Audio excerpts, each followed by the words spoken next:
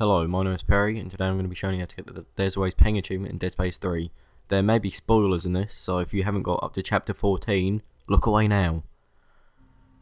So, during chapter 14 you have to get slabs. I'm not going to say any more than that. And when you come to the paleontology part, you'll find an optional mission to scavenge the 163rd Reaper base. Shout out to Papa P15 by the way. And there'll be a little thing on this table, and if you pick it up, the optional mission will activate, and then you can go down this elevator and like follow the objective. Once you come down the elevator and follow the objective, you'll come to this room with 2 suits in. As you can see, it's my first time coming through this room, so I've got to clear it out, enemies and whatnot. Just do what I do in dodge bullets, you know, classical Matrix. Hoo-ha. Peng's close, by the way, so sorry about this.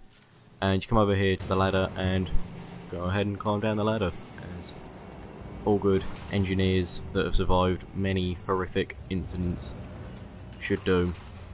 And you can't notice the status on the wall. So you've probably seen these things before.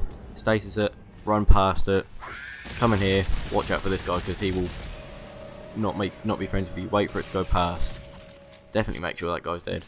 And then freeze it, and as you can see there's Peng right behind it, but as you can see I cannot get it because I'm stuck behind a wall. So here we go, round 2. And got it. And as soon as you pick it up, you shall receive 50 lovely gamer score. And that's how to get the There's Always Peng achievement in Dead Space 3. Thanks for watching. Remember to like, comment, subscribe, all the good stuff. Cheers.